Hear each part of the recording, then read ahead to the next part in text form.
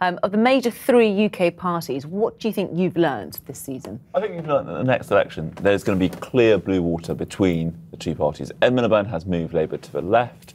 He believes that there is now a kind of case for a kind of populist socialism. And I think you saw Cameron today responding to that because Ed Miliband is setting the political weather.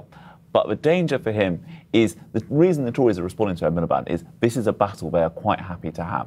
They think they can persuade the country that Labour simply aren't credible in the economy, that they can't deliver this stuff, and that they can win with a kind of very similar campaign to the one the Tories ran in 1992. OK, Dan, what do you think? Do you think the battle lines have been drawn for the next general election? Yes, I think they definitely have. I mean, I think, as Andy said, I think there's no doubt that Ed Miliband, if you like, has won the conference season. I think he certainly set the agenda with his energy freeze policy. We've seen that reflected in the polls, and certainly his party is much sort of more united behind him. But I think that's come at a price, and I think there is a perception that the Labour Party's now shifted to the left. And as James said, that is giving David Cameron and the Tories quite a large target to aim at as we go into the election in 18 months' time.